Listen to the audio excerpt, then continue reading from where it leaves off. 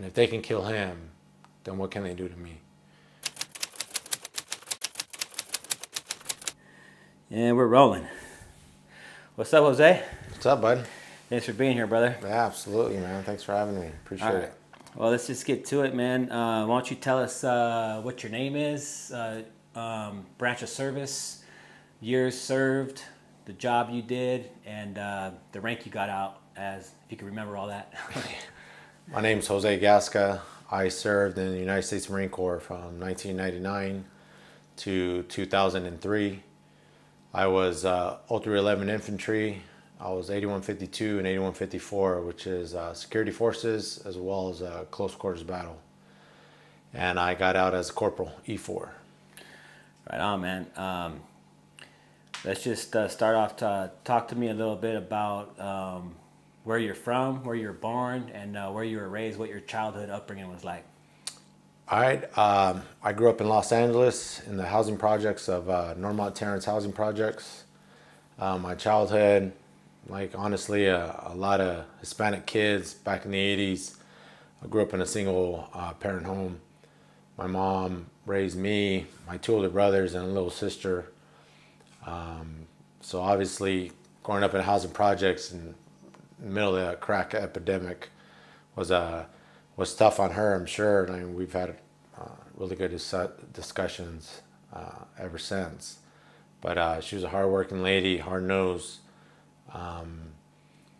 She cleaned houses for a living.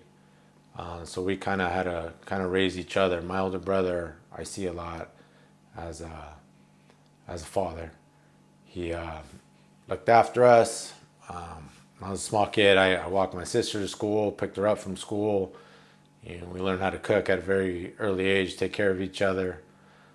You know, your basic egg plates and bean plates and tortilla plates is kind of how we got through as a child. So yeah, man, that was basically my upbringing in LA in the early 80s. Growing up in the projects like that, was there any peer pressure to become part of that culture, to maybe get jumped into a gang or anything? Yeah, so in LA, even to this day, gangs are it's part of the culture here. Thankfully, I never joined a gang. I think having my brother around was a big help. I had family members who were part of the gang that I grew up in the town I grew up in.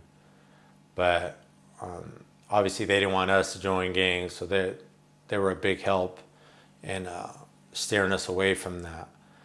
But I mean, doesn't mean you just get to say, oh, I don't want to join a gang, and that's that. So there was a lot of fights growing up, a lot of backing up your friends. Things you learn from an early age that, you know, obviously we're going to get into military here in a second, but that you bring into the military, you don't leave your mates behind. So yeah, there was a lot of scraps growing up. Growing up to be a good fighter. Well, because you know, growing up like that, it's the rival neighborhoods, you know, get to know you from being from that neighborhood, and it doesn't really matter whether you got jumped in or not, right? You're catching the beef for that. Right. Yeah. They know where you're from instinctively. They know where you're walking towards, and so yeah, either sometimes you got to stand your ground and fight, and there's a lot of other times, to be honest, I'm not ashamed to say it, you know, it's time to go. It's me and one guy and four dudes getting out of the car. That's the time to go. So we beat feet, man. You learn your alleys and your fences and what yards have dogs and what yards don't. I mean, it's your neighborhood, so you know it better than the guys who are coming in. But yeah, there was a lot of that growing up, that's for sure. Yeah. So what inspired you to join the military? Again, for me, I see my older brother as my father, and as a hero, to be honest. So he was a Marine. He joined the Marines back in 1987. And once he went in and got to see him, you know, doing his thing, I was like, man, that's cool. And coming from a place that's economically impoverished, I knew my mom wasn't going to be able to pay for college, so short of having a full scholarship for sport. at an early age. I knew that if I wanted to get out of this place, being the neighborhood, it would have to be something to do with the military. Is there a specific reason why you chose the Marines? My brother was a Marine, so him being your hero, I couldn't see myself going anywhere else. So yeah, the Marine Corps was for me. All right. Where'd you go to boot camp? I went to boot camp in San Diego. I actually went 2 days before my 18th birthday. So I still remember it. Talk to me a little bit about that. What was it like, transitioning into a military environment for you?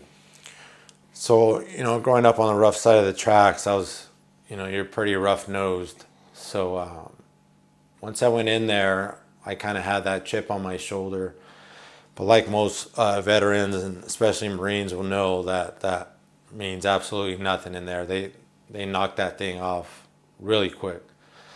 So I was used to the yelling and the discipline. My mom ran a pretty tough household. But being in there, I kind of felt, it's kind of weird to say, but I was at home.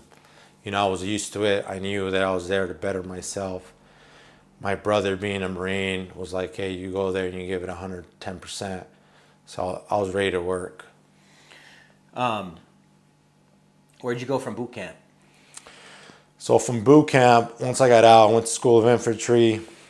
And then from there, I was able to join the Fleet Anti-Terrorism Security Team company, which is FAST team for short, out of Virginia. Out of Security Force School, that's also in Virginia, I got sent to first FAST company, but I was only there for like a month because, the Marine Corps does what it wants. So they felt that myself and 6 others were better off going to second FAST company, which is stationed out of Yorktown, Virginia. And then I jumped in right with them in a spin up, and I deployed about 6 months later. What was what's FAST company all about? Just talk to me a little bit about that. What are the duties of a FAST company? Right. So a FAST team is basically they add strength to a security force that's already in place. So we're forward deployed, so we're very deployable. We're self-sustained. We have our own armor. We have pilots that drive us around. We have our corpsmen. We're self-sustained. We bring everything with us, so we're able to maintain a facility for a good month or two. So that's basically what we do. We do a lot of close quarters battle training. We have snipers on the team. We all cross-train in different things, breaching, things of that nature. So we're pretty self-sustained that can be forward deployed and enforce the security force that's already in place, be it for the most part at their embassies. Yeah. Sounds like similar to like a SWAT team, law enforcement or something. Right, exactly. So you said you deployed to Bahrain. That was your first deployment? Right. What was that like? So it was awesome. So being in Bahrain, we shoot a lot. We do a lot of training. We were fortunate enough, we had a SEAL team that lived with us. So we kind of did their morning PT, calisthenics, pool drills, and then at nighttime, we shoot during the day most of the time, and then at night we hit the weight room. And then I was a lot bigger than I am now. But yeah, I think I was walking around 200 pounds then. And then we just train. That's all we do: shoot, move, and communicate. Where's Bahrain at, for those who don't know? So Bahrain is an island off the coast, off the east coast of Saudi Arabia. So I was deployed out there. Unfortunately, during that time was the USS Cole bombing in Yemen. So we were actually running an operation in Africa. When Yemen broke out, we were there a little less than 24 hours. So we enforced the embassy, the hospital, and then the actual USS Cole itself that wasn't able to move out of port. So they were the sailors were holding their own security for a while. or for for a bit before we got there, and then we took over the ship because obviously there was a full, it's a destroyer, so all their personnel was still on board. They were sleeping on top of the decks at the time because obviously they had a big hole inside of their ship. So yeah, we got to run that mission for them. Did you get to spend any time off in Saudi Arabia, or did you get any time off while you're out there? No, that was pretty much work. I mean, when we were in Bahrain, we got Liberty there, so we got to party. There's actually a stewardess school out there, at least there was. So the nightlife there it's pretty cool. It's basically a lot of people call it the Las Vegas of the Middle East because they serve alcohol and things like that. So yeah, there's a lot of foreign military members there. Not too much, but then there's a lot of civilian companies that hold their headquarters there.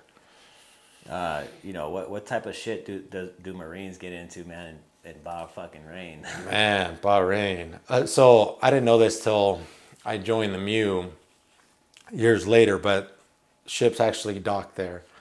So when ships docked there, we did not go out at all because it was just unnecessary. A lot of shenanigans for sure. But yeah, so for us, like I said, I can remember times where, so the Navy SEALs aren't as big as the FAST team. We were about 20 or so deep. There was only, if I can recall correctly, I don't know, maybe about 15 SEALs or so. Yeah, I think those guys, great guys. I'm still friends with some of them. They like getting into it, man. At least, being young SEALs, they go out there and live it up. And then they see us and they're like, all right. I can remember this one particular time. There was about 4 of them. We had just walked in. And they're like, hey, how many is there of you guys? And I was like, I don't know, I think it's about 7 of us. Hell yeah, there's 10 of us. Come on. And we're like, come on. And we already knew this isn't going good. And they just ran straight to the back, started fighting. Of course, we're not going to let our boys go at it alone. I think there were a bunch of Brits, and we just kind of got into it, took care of business, ran out of there, and then we ended up partying somewhere else that night, man. Where were you guys, in a bar or something? Yeah, it was a bar. Yeah. And, I mean, don't get me wrong, I'm not putting them off as bad guys. Like I said, they're great guys. And we weren't angels either. Sometimes some of our guys started fights that they shouldn't have, and then they were there to back us up. So that's basically how the deployment went. Yeah. Until we got shipped to Yemen. And that ended everything. I mean, that's what the fuck Marines like to do when they go out to a bar. They have to fucking find trouble, man. And that's the problem, man. As an older guy, I can say that. Yeah. Right at the time, it was, we were living it up. That's for sure. Yeah. How long did you stay in Bahrain? So my deployment was for 6 months. So I might have stayed a little over, if I can recall. Like I said, Yemen kind of threw a wrench into the thing. We were in Yemen for a bit till we were relieved by the MEU. And then we went back to Bahrain, packed up, and then went back to Virginia. And then what happened from there? What did you do from there? I remember going home because I hadn't been home in over a year. Went home on leave, saw my old friends. Unfortunately, I remember I went to a few funerals of guys that I grew up with, from the neighborhood that were killed. Or I went and visited them in the cemetery that, a lot of my high school buddies, took me to, that I later found out that were killed, just doing gang life stuff. Yeah, so once I left home from leave, I went back to, when I was going back to the Marines, I got shipped out to Iceland. So I was stationed in Iceland for a while with the security force company out there, Keflavik, Iceland. Yeah, what was life like in Iceland? To be honest, man, it was a lot of fun. I honestly think about that place probably at least once a day. It was a lot of fun. It was a NATO base, so we're the only Marines there. We had our own bar there, the Mar Bar. where, you know, we got to bring people in.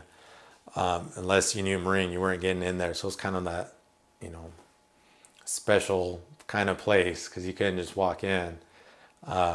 We brought some Icelandic folks there, and you know they loved it, man. It was a great time there. There was some tough times. I'm not gonna lie. Growing up in LA, being Hispanic, you know, being Mexican, I don't take too kindly to cold weather. But you got that in spades there, man. There's a lot of cold weather training, climbing glaciers, doing snow caves, things like that. Like, again, I'm a Mexican kid from the inner city, never expecting to go through these experiences, and that's some of what the Marine Corps gave me, experiences. And yeah, cold weather training it was no fun for me. I did not like it then. Now I look back on it with a special place in my heart for sure. But yeah, it gets tough down there, man. Some hardcore people live up there for sure. What do you think going through that type of training did for you? It does a lot because it not only makes you feel. I didn't think I was made of glass because of where I grew up and the way I grew up. But there were some times where, you know, the Marine Corps absolutely helps in this, where there's no quit in you. You know what I mean? You can't quit. Because out there, what's interesting about cold weather training is you have to do 5 things to do one thing. Meaning, out here in California, where I live now, I can just go to my pack and open something and then grab it and I'm good, right? Be it a snack or something to drink or whatever. But out there, I have to, you know, climb through snow, take my outer gloves off, maybe even my inner gloves off. The way you pack your pack, you know, when you're climbing like that, is you usually got the stuff you're going to need, like your ropes, you know, your first aid kit, your water, your thick pack. If you stop for too long, you want to put this big jacket on. You got to move all that stuff off to get to, you know, whatever it is, your little Scooby snack that you want to grab. You open that up, scarf it down, and then you got to put everything back the way it's supposed to be because, you know, it's a system. And everyone's pack is like that for safety reasons. Then you put your gloves back on, your outer gloves back on, and then, you know, you go back to wherever spot you were at. So it's a lot of work. Even heating up food, you got to melt ice because out there, you know, you're gone for weeks at a time. So, you know, you got to melt ice, which for those of you who never melted ice before, it takes a lot of ice to make, you know, a little bit of water, to get hot enough to cook your food in, and then you eat chow, and then you got to put everything back the way it's supposed to go. So it's a lot of work. It helps you be organized, definitely helps you be disciplined, but for sure helps you appreciate, you know, your life wherever you live, because sure as hell ain't as cold as Iceland, and you're not climbing a glacier. So you know, you have to pay attention. Like, you know, we talked about it earlier off camera, where it's, you know, there's some things you can do that you can go on autopilot, but when you're out there, you know, in the elements, you got to stay focused. You know, we did a lot of climbing, a lot of rappelling, a lot of climbing with ice axes, things like that very few people get to do. You got to stay sharp, you know. You got to stay, you know, connected to, everyone's always on a rope system because there's a lot of crevasses and things like that on glaciers. So, yeah, you got to stay sharp to keep yourself safe and your team safe. So, sounds like a lot of shit where any little mistake might get you hurt. Yeah, absolutely. You know, you break your leg out there, you're 2-3 days walk away from transportation. So, you know, you're screwed, and then now I have to rely on my mates to help, you know, get me back there eventually, right? So, yeah. Where did you go from Iceland? So after Iceland, I went home again because I hadn't been home in a year and a half. Unfortunately, out there, I broke my collarbone in training, and so I was out of commission for a few months. So I got extended, and then which was not a bad place to get hurt. I could talk about that injury for a second. That injury's pretty tough because I had to wear this harness that pulls my shoulders back, but I almost had no use of my right arm. So I had I couldn't dress myself, I couldn't tie my own shoes, couldn't buckle my belt. I had a girlfriend at the time who was a huge help to me, and as well as my Marine buddies who come over a lot, help me out, cook for me. I have a fond place in my heart for those guys. They looked after me when I had no family. They were my family. And like most veterans know, when you're out there overseas, you can have the most amazing family, but without your mates, it's pretty hard to get through. So that injury taught me a lot and humbled me up a lot, because I felt like I was unbreakable for a long time, until you get broken, and then you're like, all right. Yeah. You get humbled up real quick. But how'd you break it? Honestly, I don't remember. I think I fell off of something, or I probably did something I shouldn't have, to be honest. So after that, I hadn't been home in a while. Went home again on leave, hung out with my buddies, had a great time. From there, I went to I joined 2nd Battalion, 2nd Marines, out of Lejeune. So that's where I went after to do my infantry stuff. Where's that? Out of Camp Lejeune, North Carolina. Yeah. So what was it like for you transitioning over there? Yeah, so the going back to Fleet Marine Force FMF, man, it was a trip. I still remember this. It was one of my first field exercises. I was a new guy. They didn't know me. I didn't know them, and I'm considered a West Coast guy, right? And these are all East Coast Marines. And we went through one of our first training ops. I think it was 4 or 5 days long. And, I met some of the guys. Some of the guys were cool. Some of the guys not so cool. Whatever it is, what it is. Those are Marines for you. And I look at this very fondly, because I'll get into it in a second, but I'll just tell a story. Just kind of let it pan itself out. One of these guys comes over, real nice guy, and he goes, "Hey, Gasca, just so you know, bro, no hard feelings, but these guys are gonna jump you." And I was like, "What?" He goes, "Yeah, man, they're gonna jump you here in a couple minutes, man. I'm just letting you know." And he kind of says it nonchalant. He walks off, right? I haven't been jumped since I was, I think, 14. I've been jumped maybe about 3 times my whole life. 2 of the times they thought I was someone else, so go figure, right? And so I was like, "Jump me." And then I'm thinking back to the neighborhood, right? Like, I'm gonna get kicked in the head and all kinds of stuff, right? Getting tooth busted out, and I'm like, well, fuck this. I ain't no punk, right? So I was like, it is what it is. Took my watch off, and a guy who came over, I met him, my boy Anthony Epperson, you know him too. We all met in security force school, right? Back in the day. And he goes, "Hey, you want backup, dude?" And I'm like, "Nah, man. If I'm getting stomped out, yeah, jump in, but I don't want you there from the beginning, right? I don't want them to think I can't handle it." And he's like, "All right, cool, man. This is what it is." I'm like, "All right." So I sat back and I started seeing him circle around, and I'm like, "All right, let's do it." So I never will forget when my middle brother, Arturo, told me, he goes, "If you ever get jumped again," this is when I was a kid, right? He goes, "just make one guy pay for it. It is. What's going to happen is going to happen, but make one dude pay for it, man." And I'm like, I never forgot that advice. So here I was. I picked my one dude. My mistake having to be one of the toughest motherfuckers there, right? But I didn't know. I didn't really know anyone. So then they come out, man. They start punching me. I start punching back. I grab that one dude. I take him down. I stay on him. And they called him Papa, right? Because he was older than all of us. And he starts yelling, "Get the fuck back. Just get back." So he pulls them all off. And it was a one-on-one thing. So we go at it.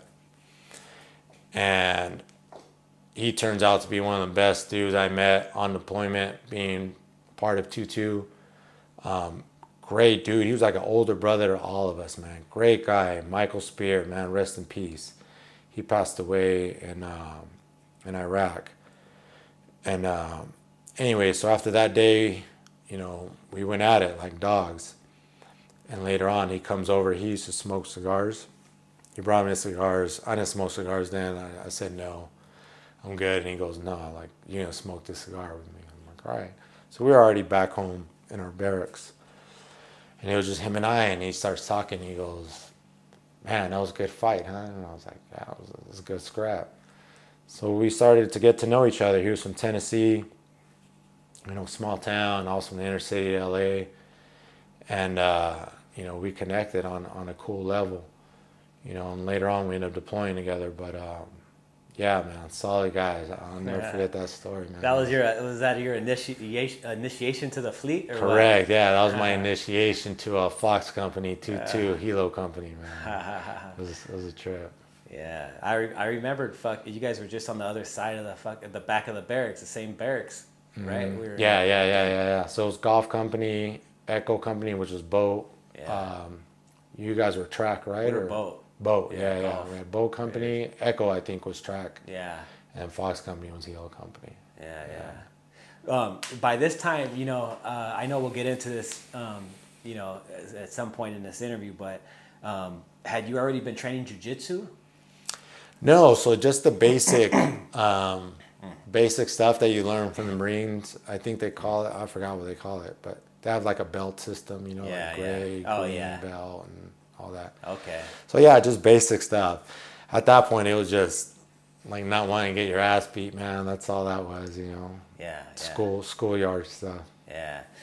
So there's your initiation. I imagine, you know, you started to gain respect after that, you know, as time went on. And, right. And then, you know, what'd you get into after that? Were you? So after that, we did our spin up for deployment, and then we joined the 24th MEU. And we deployed. We stopped back at Bahrain again. I visited an old girlfriend for a couple of days, and then went back on boat and we deployed to Iraq. So we linked up with Task Force Tarwa during the initial push of the Iraq War. Now, what was that like for you? Man, to me that was a big old video game, to be honest, like it felt initially. I still remember a good buddy of mine came up to me. He goes, "Hey, Gasca, you scared, man?" I'm like, I looked at him and like, I thought that was a silly question. I'm like, "Fuck yeah, I'm scared, dude. Like, you been to war?" And he's like, "No." I'm like, "Well, me neither." He goes, "Yeah, I'm kind of scared." And I'm like, "Me too, man. But as long as we take care of each other, take care of our guys, we'll be all right." You know, and I said that because I meant it. I truly meant it. I didn't know if we were gonna walk out of there, but I knew I was gonna put my best foot forward. I was gonna take care of my guys. You know, whether patrolling or cover fire or direct fire, what have you. I was gonna put my best foot forward, and we were gonna come back one way or another. Right? That's how I saw it. Yeah. You know, what kind of things, what was the culture like over there, man, in Iraq, and that combat environment? You know, what type of things did you see? Yeah, so obviously being an infantry guy, you know, you're there in the mix, especially in the initial push. So what I remember most about the Iraq War is how often we were moving. You know, you watch war movies and they dig in and they're kind of hanging out for a few days, or they have a base and some tents have beer and all that bullshit. We didn't have any of that shit. Obviously you were there with me, but yeah, man, I remember moving a lot. We dig. I remember the first probably 3 or 4 fighting holes I dug. And for the audience, a fighting hole is basically a defensive position. You sit in there, you make a little grenade hole in case your perimeter gets overrun. And, you know, you can make them to whatever your style is, right? You can have a little cool box, and then you have your pack on one side, you organize it nice and neat.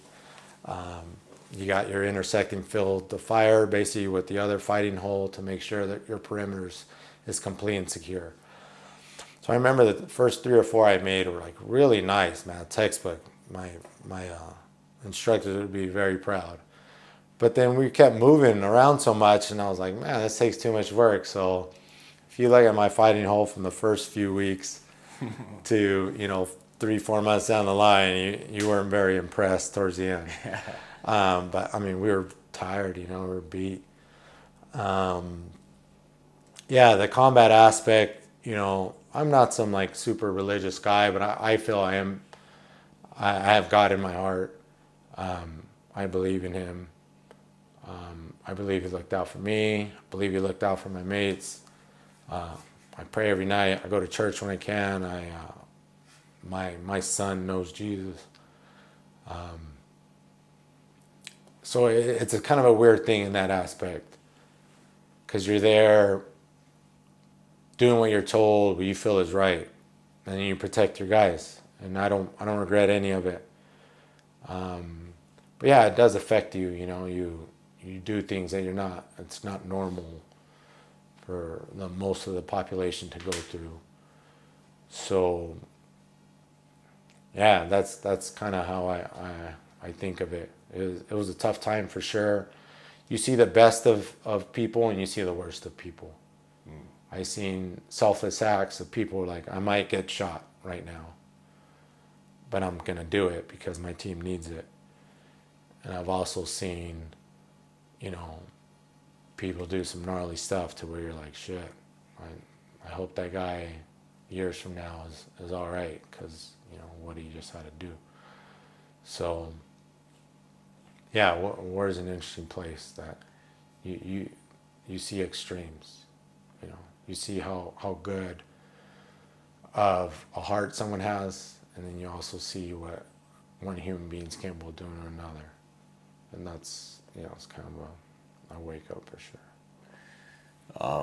Earlier, when you were telling that story about the initiation fight, you mentioned that you lost your buddy in Iraq. Right. Was that during this deployment right here? No, so that was after the deployment afterward. I was, I guess, would you be considered senior? So by the time I got out, a lot of my junior Marines were still in, so they deployed like maybe a year after, if not a little less. During that time, I'm still in contact with a lot of my Marines. Yeah, they hit me up, and they told me, hey, Spear got killed by a sniper, which was devastating because, again, he was older than all of us. He was a leader for sure, right? Just strong, corn-fed dude from Tennessee, man, and he cared about you. He cared about his guys, and this was their second deployment out there, and yeah, sniper got him, and then that was hard news for me, already being back in the world. But for these guys that were still out there, still had months left in their deployment, I've talked to a great number of them afterward, and it's basically you look at him like he's our guy, right? Like, we're gonna get through the worst of this stuff with him, and then when he's killed, it's kind of like shit, like how I said that some of these guys talked to me about it, where they're like, they knew, they're like, I'm not as good as Marine as him, and if they can kill him, then what can they do to me? And then that fear kicks in, and I mean, that's the worst thing you could have in a firefight is that paralyzing fear, because it can stop you from reacting the way you want, the way you're trained. And for the most part, Marines, work through it and get through it and perform. But it just makes the fight different. Every gunfight's different. You can fucking kick ass one day, and then on a Tuesday, and then the following Saturday, you're like, shit, I should have done better, But yeah, that's how he was killed. So you got out after your first 4 years, right? Yeah. What was it like, after having been through all that? all the experiences, all the things that you experienced in the Marines, good and bad. What was it like transitioning back into civilian life for you?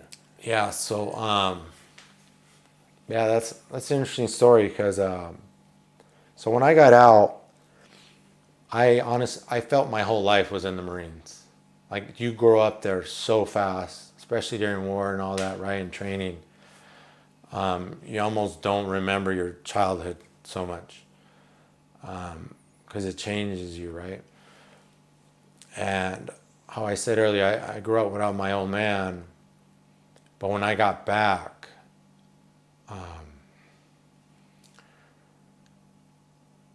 I just wanted to be around my old man. And luckily he was there. Like I knew him. I did not know him. He just didn't, like he wasn't part of my life. He didn't live with us. But now he was. And, you know, I'd been out of my mom's home since I was 17. Now I was 21. And it was interesting because I remember getting home from the airport and I was maybe 5 feet away from my mom. She didn't recognize me. I was a lot thinner. It was really dark. Yeah, and that kind of broke my heart, you know. And I'm sure she didn't mean anything by it. I just physically looked different. And God bless my family. There was a lot of them there. I probably had about, I don't know, 15, 20 family members there at the airport. I got in really late, like past midnight or something. Yeah, so said hi to my family, and I remember seeing my father there, and I was like, man, it's like, I hugged him, and he told me, hey, I'm glad you're home. And it was just like a different feeling, right? Maybe because I didn't grow up with it, didn't recognize it. I don't know what you would call it, but yeah, I remember it because the next day, and I've told this story to friends before. The following day, my first day out of the Marine Corps was my loneliest day of my life. Lonely. Because if you could imagine, I mean, you know, but for the audience, you have legit like 250 friends, like really good friends that would do anything for you, right? Brothers. They would fight for you. They would stab somebody for you, shoot somebody for you, like true mates. And then one day they're gone. That's like it's reality, right? Like here I was in North Carolina, and people left like different days, right? So we would all go with them to the airport. And then the next day, so-and-so's leaving, so-and-so's leaving, so-and-so's leaving. We would all go to the airport and take them. And then it worked its way down there until the day that I left. I think I had 7, 8 guys. Versus the first guys that initially left had like 30, right, or whatever. And then it slowly started dwindling down. I gave them all a hug, told them I loved them, and then I flew back to LA. And that next day, I'll never forget, I woke up in my brother's room. I was sleeping on the ground. There wasn't room for me. And he was gone at work. My sister's gone at school. My mom's at work. And then it was just this weird silence. You open your eyes and you're like, all right, what do you do now? Right? You had all your mates before, you go PT together, eat chow together, what have you. You know, I brush my gaiters, I walk downstairs, my old man's there, and I'm like, again, someone that I knew but didn't know. But I was glad he was there. So that was like a big thing because I had to think, right? I had to be on my feet. Like, what do we do now? We, meaning myself. Like, it was just me. You know, life goes on. People got jobs. People got to go to school. Yeah, I remember that hitting home pretty hard. And I was like, well, what do you do? And I'm like, fuck it. I'm going on a run. Got PT, right? Kind of help deal with all this. And so my father passed away of cancer 2 months ago. And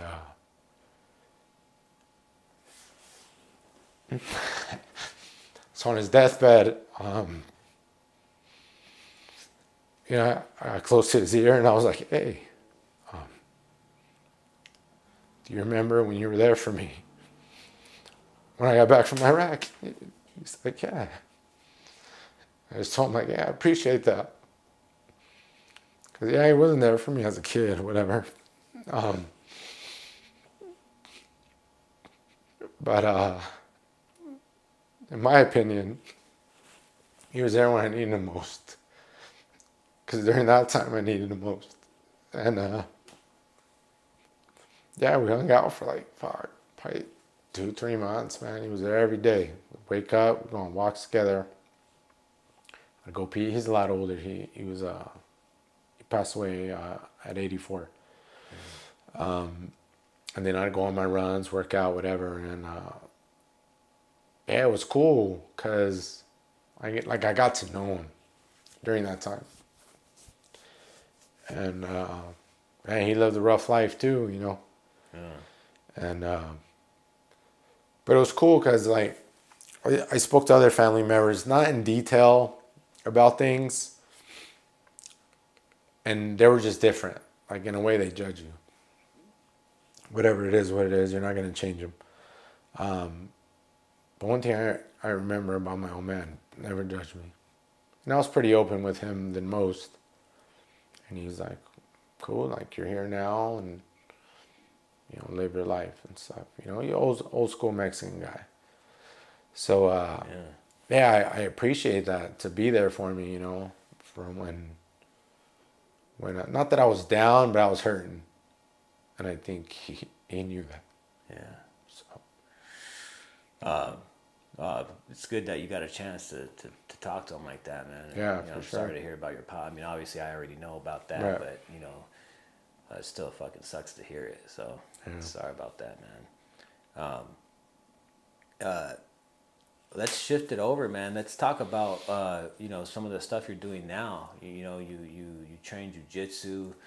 You run this nonprofit called Fighting Hole Jiu Jitsu. Tell me a little bit about that, what you're doing and why you're doing it.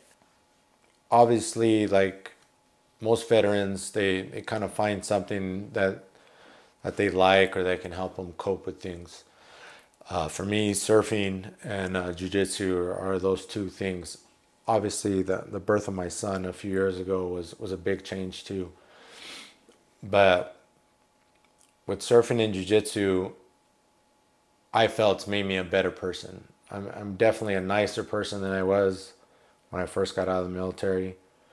I don't let things bother me as much. But from the jiu-jitsu aspect, I love it because it's hard. It's not easy to be good at it. It takes a lot of practice.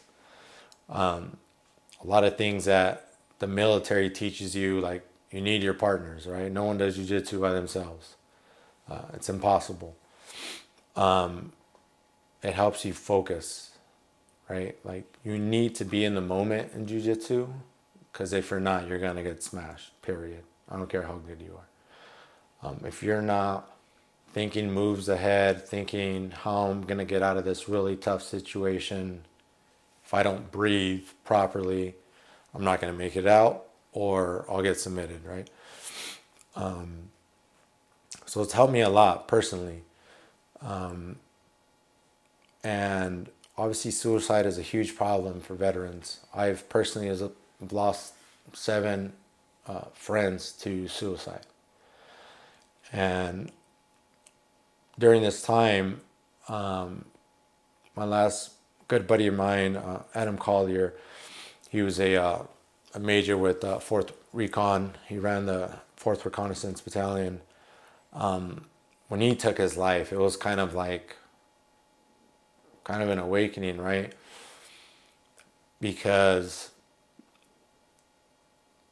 some guys you kind of get it. They're suffering or they were having problems getting a job, things like that. Which is, it's hard. But my buddy Adam kind of had it all, had everything. You know what I mean? At least we thought, me and his friends. So when that happened, I was like, man, like here's a guy who had a lot of things going for him, very smart guy, very successful. like I was just tired of it. And I was like, well, what can I do to help?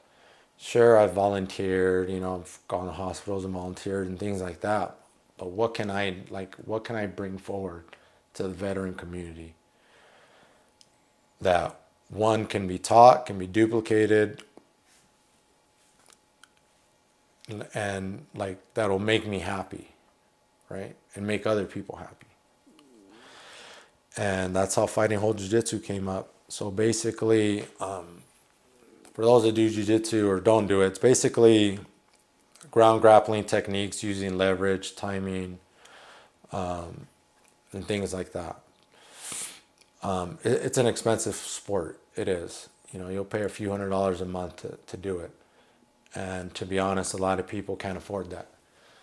So what Fighting Hole Jiu Jitsu does is I have myself and a lot of world-class instructors, you know, former Strike Force fighters, UFC fighters that teach Jiu Jitsu for free. So we get together at least once, twice a month, have that camaraderie that you had in the military, had a lot of like-minded individuals that have gone through things that you've gone through, that understand you, that at least understand the struggle. And we come in and we teach you guys. It's all different levels from super advanced to very beginners. And we'll sit down with you, and you know, there's nothing wrong with taking medication and all that, but there's none of that here. It's plain old man contact to teaching you a skill to help you defend yourself, protect your family, help you get in shape. Encompasses all those things. And it's just one-on-one contact, man. It's not going to be easy. We're not there beating you up or nothing. Like I said, there's different levels. But when you show up, you're going to sweat. You're going to put your best foot forward just like you did in war. And then, you know, when you walk out of there, you'll be a better person for it, I promise you. Is it just for combat vets or any vets? No, so it's all veterans. Okay. Not just combat at all. Any veteran come. We have Coast Guard guys, Army guys, Marine guys, you know, Air Force guys. Everyone comes out, males, females. Awesome. You come out and train, and we provide, you know, the environment for you to get through it. We sponsor athletes. The nonprofit will sponsor you and get you into a competition, because I feel that's where you learn a lot. Military people in general are pretty competitive, and you know, we go there, we support you, and we hope that you bring in those tools to, you know, to other aspects of your life. Definitely. Nice. That's cool, man. That's awesome. We're getting ready to wrap it up, man. But before I do, I like to give everyone the opportunity to say any last words, you know, before we cut the tape. Right. No, first, thanks for having me here, bud. I appreciate it. We're longtime friends. Hell yeah. I know we worked on a while to make this happen. I just want to say to those veterans out there that are listening to every veteran's story, you're important. You have something to say. You have something to give to the world. Whatever that is, whatever skill it is, it might just be an ear or an embrace to not only another veteran, but to your family. So I just want to say personally to take care of yourselves, right? Continue being strong mentally, physically. Take care of your families, because, you know, they're the ones who are going to pick you up off the ground, which I'm sure they've already done before, and they'll continue to, with no hesitation or judgment. So take care of yourself, take care of each other, and if you guys ever want to come out, fightingholejujitsu.com is our website. We're on Instagram, fightingholejj, and hopefully I'll see you guys on the mats. Hey, thanks Jose, man. I appreciate it. You're my fucking brother, and it's a big contribution for you to come and sit down and tell your story, man. So I appreciate it, man. Thanks a lot. Absolutely. Push it to the limit, I can't go no more. Red light, no way, I'm coming back home. Long dirt road.